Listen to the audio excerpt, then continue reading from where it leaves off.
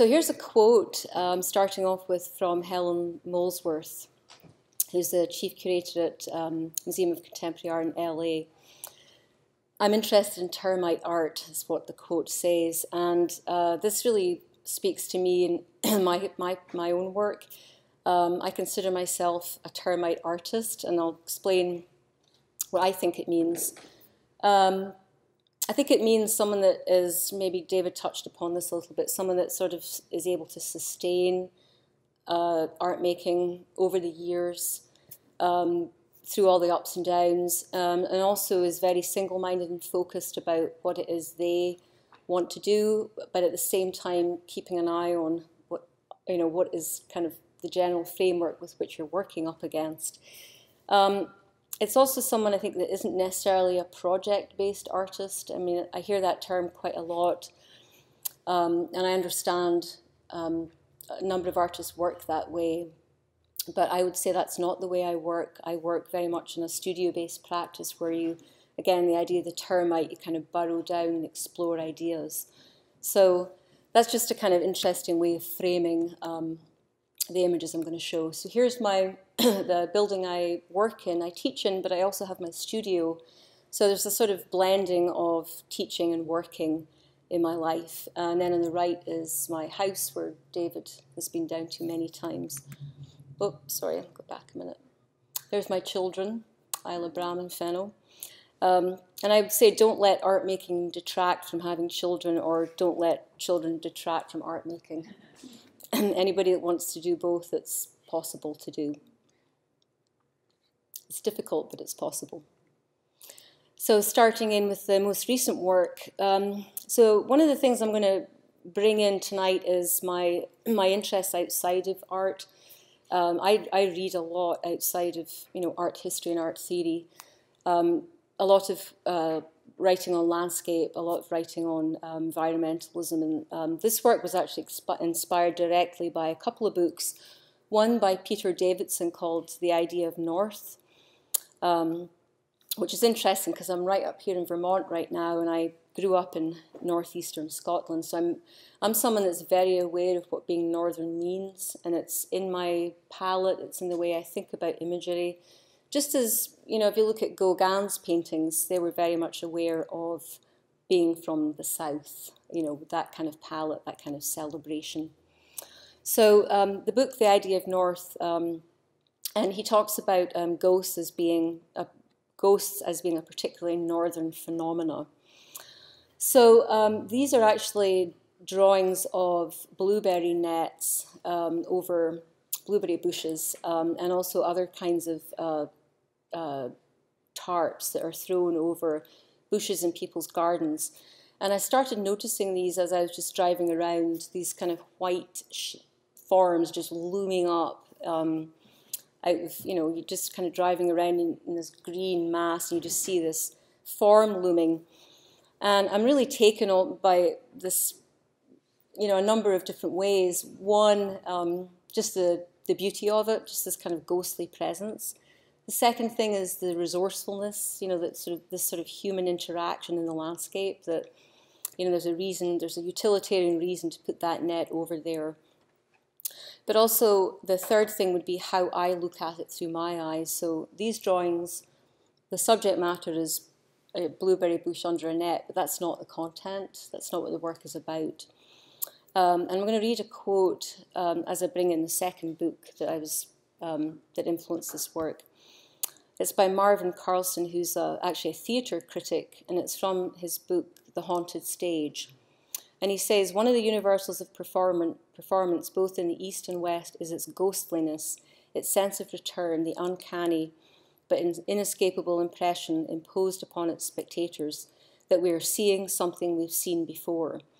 And he's talking about things like stages and also actors' bodies. So if you've seen an actor in one film and you see them in another film, you can't help but think of them, that whole idea of typecasting, but also the idea of the haunted stage. And even though he was talking about theatre, I think it applies just as much to landscape. So when I read that quote, a light bulb just went off for me in terms of how I saw this work. So I'm just going to shoot through a number of these. The materials for this work, I'm using a material called silver point, which is a very old-fashioned way of drawing. It's basically just silver inserted into a propeller pencil, and then you kind of burnish the paper.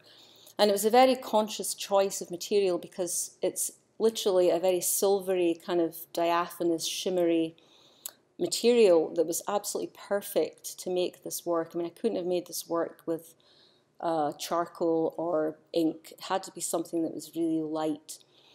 And the other reason I chose silver point was a conceptual reason, that silver point changes color over time. It goes from cold grey to a kind of warm sepia.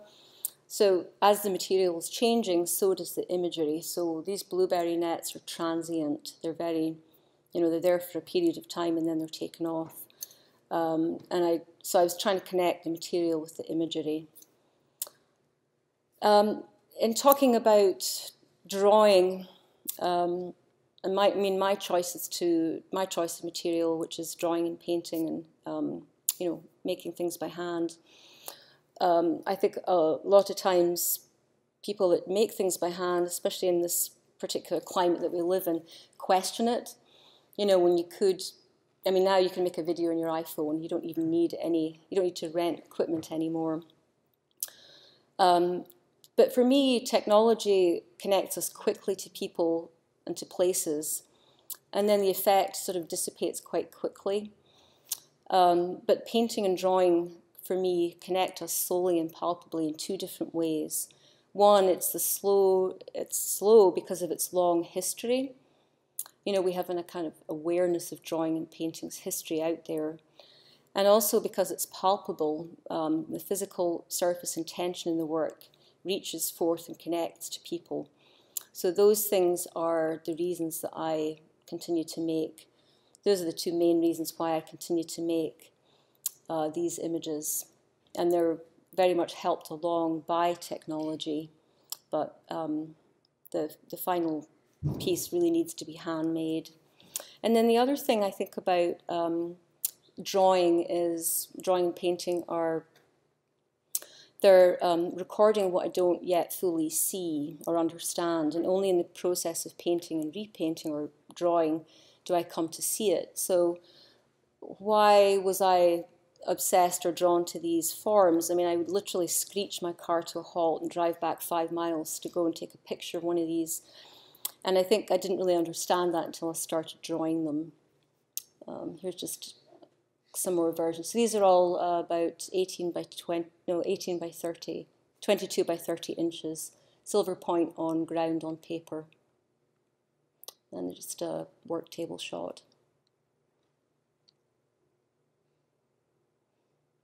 And then attached to that series is this series of very small drawings. And this slide here is, I'm going to show this because it kind of encapsulates the series, called Ground Covering. And these are very linked to the blueberry bush drawings of similar, odd, quirky forms that I would see in passing. And I'm going to talk a little bit more about the subject matter as I start to bring in the paintings.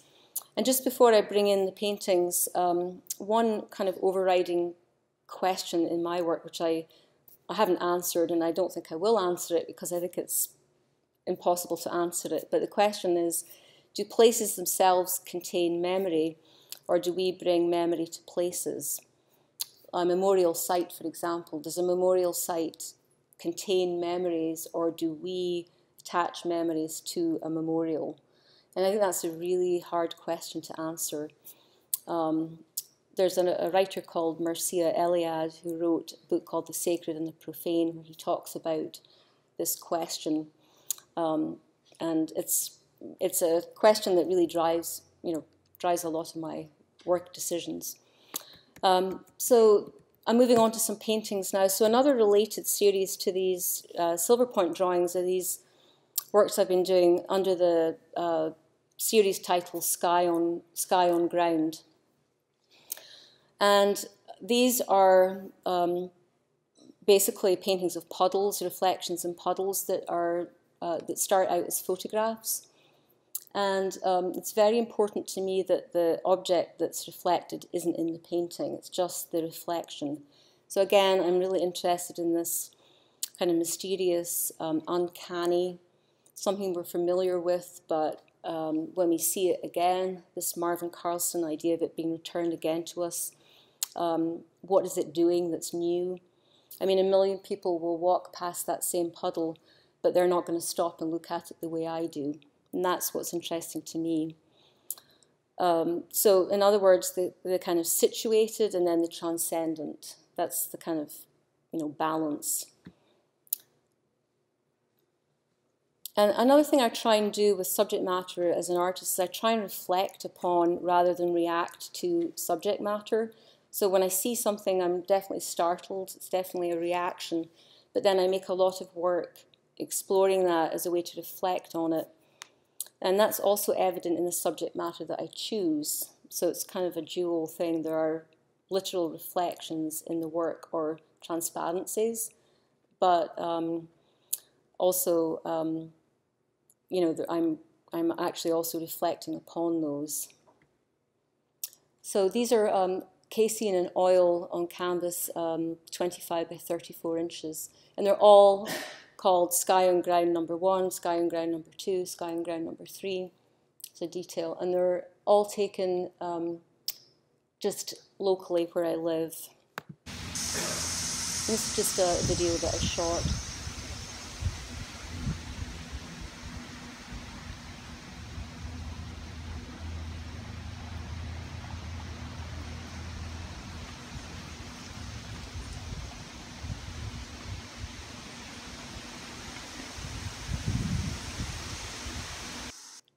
So that surprising moment at the end where, I mean, it seems like a very boring video and then you get that change of light. I didn't expect that at all.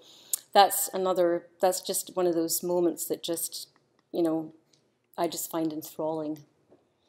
I'll just shoot through some more of these. These are actually larger paintings.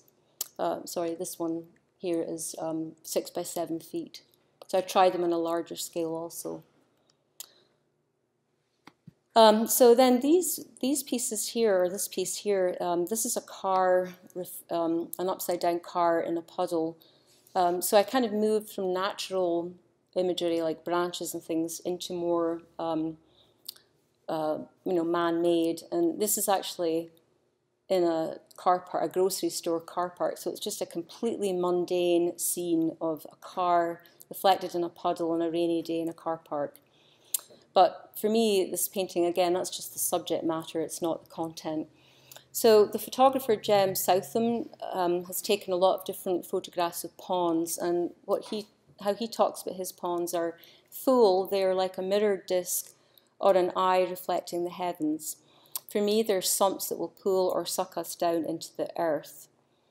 And similarly, Leo Marx in his book The Machine in the Garden talks about singling out water for its magical properties, at times transparent, at others a mirror. Water bemuses us with the possibilities of penetrating the surface of nature, yet it flattens and disturbs us by casting back our own image. So there's a lot of stuff out there, I think, that kind of pertains to what I'm doing, or what I try to do in the work. And then just some black drawings on black paper, just to I think when you're working in your studio, you're doing something, you're working on white ground.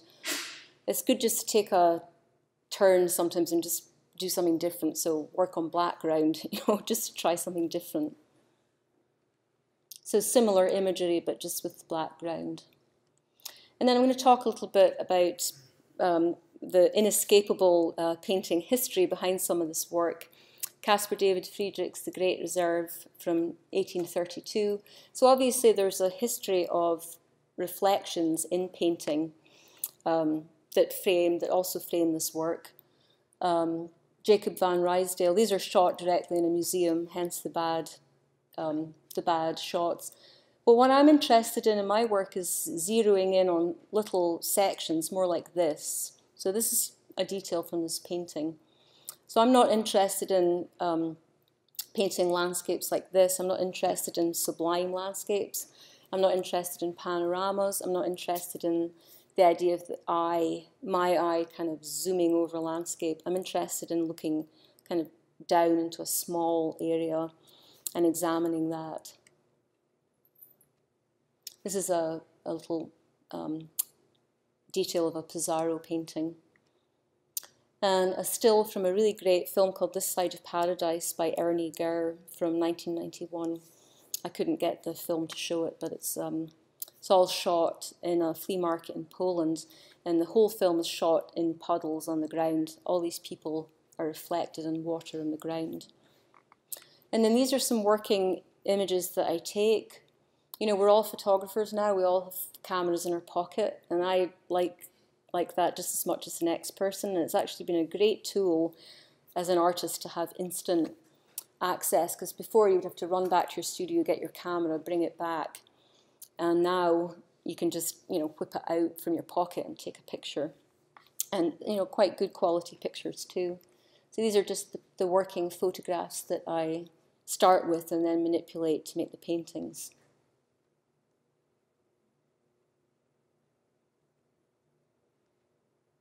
And then a series that preceded the puddle paintings is a series called Around, and then kind of morphing into Uncanny Valley. And this was a kind of knee-jerk reaction to moving to New England. Although I moved to New England 10 years ago, and this work is only from about 2 years ago, but New England's a strange place to move to because it has its own set of culture, its own set of qualities, and it's got a lot of greenery that you have to contend with. And I just found driving around in this green, I just found it claustrophobic. And so what I did was I started to look for other things, and I started to see these man-made little interruptions, like these little hay bales.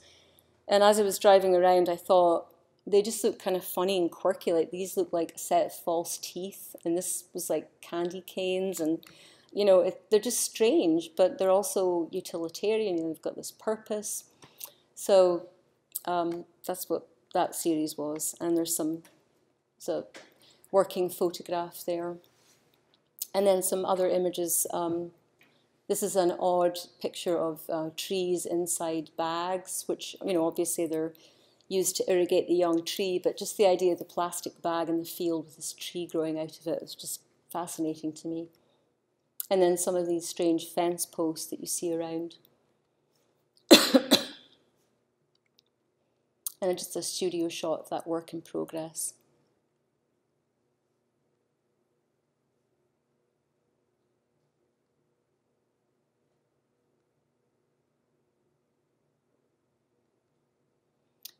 Some more, these posts were in that previous painting. And then these ribbons that people put out in their fields to cordon off things. And this is kind of wacky. So a lot of these images don't make it into paintings. Some of them do, some of them don't, but they're just things that I see as I'm out and about. This stopped me in my tracks one day, this wrapped mailbox, wrapped in plastic. It was like a crystal mailbox, you know. And then these little yellow forms by the ocean.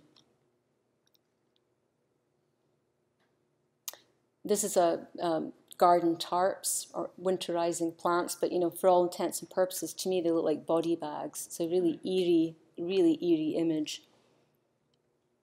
And then some earlier work. This series is called Landscape Edges, where they're collages where I basically cut out every part of the landscape where it touched another part, so trees against sky, water against sand, whatever it was, forming these edges. And then I made, you know, basically recreated these new landscapes out of that. And then a series of drawings called Isles Counties. This is from about 10, 12 years ago. And these were rearranged maps. I was in grad school around about the time when the whole idea of mapping and place was really starting to burgeon, and even the idea of place as a place studies was kind of new and up and coming. So I was in grad school right around that time. And as somebody that had moved to the States from another country, you know, you're always aware of another place. It's kind of in the back of your mind. So one of the ways I sort of dealt with that was to take, it was very literal, was to take the map and just rearrange it. So these are 166 islands that are actually like strings of archipelagos, but I just reorganized them in this drawing. It's just graphite on paper. And then I did the same with, these are all the Scottish lochs. So every single one that's painstakingly copied out of a map and then done in watercolour on paper. This was done pre-digital, so I didn't use Photoshop layers or anything. And then some other projects I've done. This is a piece I did in Brooklyn, New York at Grid Space. It's a storefront, excuse me, storefront gallery. And I did a piece with, I guess I do have an envelope piece, David, with the inside of security envelopes that have all these patterns on them, and I cut them into these tiny strips, collaged them on paper, and brought them down to the gallery and just inserted them into the window. This piece is called Waving Frontal System. And then the great thing about this piece was I didn't even consider the fact that you could see the back of the drawing. So this is inside the gallery looking out, where the piece was, you know, so basically you can see the inside and the outside. So I loved that idea. And then I did a piece at Window in Asheville, North Carolina, based on the weather. I do have a detail of this. So I saved the weather report in Scotland for about a 6-month period, and then I rearranged it into this poem. And basically everything in the poem is, you know, depressing sounding. So it's, you know, risk of a shower, squally showers. You know, and some weather reports would just say the word rain about 50 times. But then there was other more metaphorical language, like another deep low in the Atlantic today. And I thought, you know, there I was in northeast Scotland, and I had this life in the United States, and the Atlantic was separating us, and this idea of the depression in the Atlantic. You know, it was just kind of interesting how the language that was used in the weather report kind of pertained to human feelings. Anyway, so what I did was I just did this, I made this image on Photoshop, and then it was blown up onto vinyl, and it was placed inside the window of this storefront. And I think it's really good for artists to do projects like this now and again that are extensions of what I was talking about in the earlier part of the talk. You know, I always come back to the drawing and the painting, but kind of moving out of that into other areas. Also, along the same lines of the envelopes, I actually have made some pieces that have, I think I kind of classify them as falling off the wall, because I am very much a 2D thinker, but this was a piece called Waves Shore, also made from the recycled envelopes on cardboard on the floor. And so the idea of this wave just kind of emanating and coming in at you is a detail. This piece took a long time to make. So now I'm going to kind of transport you into the middle of the desert for 5 or 10 minutes. So 5 years ago, I took off and went to Roswell, the Roswell Artist in Residency program in southeastern New Mexico. And I arrived there, and it was pretty daunting, to say the least. That's my house. That's the view outside my window. And this isn't the sexy part of New Mexico. This isn't Santa Fe or Albuquerque. This is like West Texas. This is like, look outside your window and it's nothing except some tumbleweeds, and there's no people.